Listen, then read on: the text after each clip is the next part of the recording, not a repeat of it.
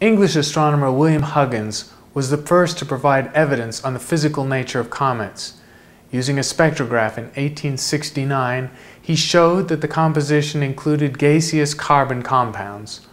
More modern observations have cataloged many molecules in the nucleus of a comet, including many different combinations of the basic elements hydrogen, oxygen, nitrogen, and carbon. Among the molecules or ions that have been detected are Cn, CH, OH, H2O, Cn, CH, OH, N2, CO, and CO2. More recently, complex organics such as CH2CN have been discovered. This is exciting because some of these are the basic building blocks of life.